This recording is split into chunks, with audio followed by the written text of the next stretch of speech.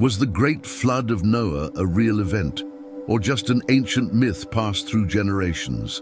Today, we'll explore one of history's most powerful stories through the lens of science and religion.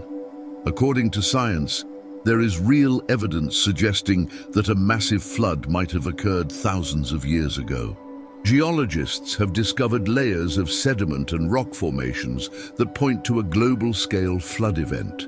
These traces can be found across continents, from Asia to Europe and even the Middle East.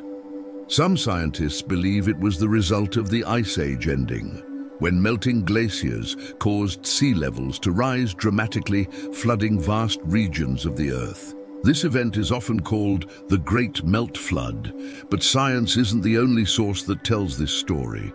Religion, particularly the Quran, the Bible, and the Torah, all describe a strikingly similar event.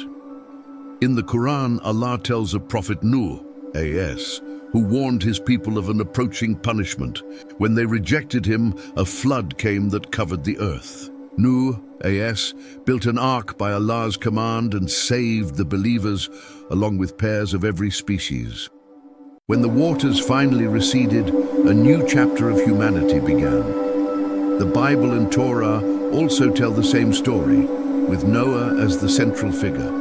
Though the details vary slightly, the message remains the same: a great flood, a prophet, and the rebirth of mankind. So here's the question.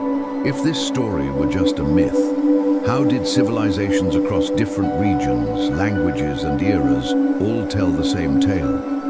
Could this be more than coincidence? Science explains it as a natural disaster.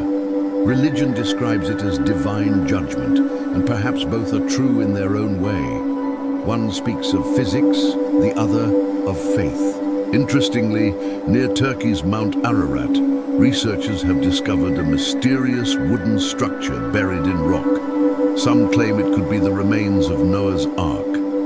The debate continues, but if ever confirmed, it would be one of the greatest religious discoveries in history. So was the flood of Noah a myth or a reality?